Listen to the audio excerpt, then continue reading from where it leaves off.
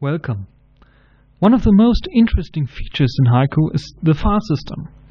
In this screencast I will show you the basic concepts of using files under Haiku and some of the special features the Haiku file system provides. First of all, you will surely ask, what's so special about a file system? It's simply for storing files, isn't it? Sure, but you can do more with this.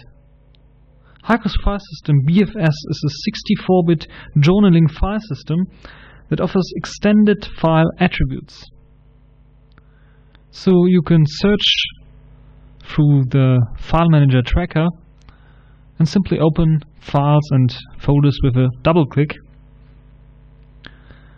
All these files contain also metadata, or extended attributes, how they are called in Haiku. And this metadata, this extended attributes, is one of those special abilities of Haiku.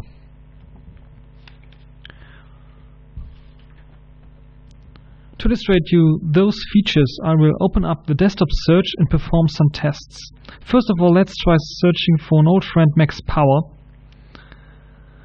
As you can see in the search result, it gets displayed automatically, and with a double click I can open up my contact in the contact manager, and it shows me all information about my contact. Besides the contact file, the search can also give me the status of my friend in various instant messaging services. This feature is still experimental, but shows the potential of the search and the BFS file system. The interaction with the web is also available.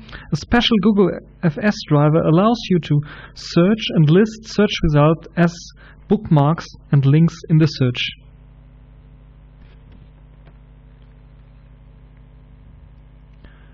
Almost everything is searchable and stored as a file in this database-like file system.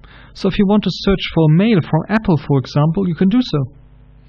Just simply go to the Find program, choose Email from Type, choose Search by Attribute, choose From, Contains, and then type in Apple. And it will show you all emails that are from Apple. If you have a music archive, a big music archive or library, and you want to search for a special band or artist, you can do so as well. And just like in a database like file system, you can save all of those searches as special files on your desktop if you want to. As known from a database query, those searches adjust dynamically to your files. So if I add another MP3 file from Smokey here, it will automatically show up and pop up in this search dialog.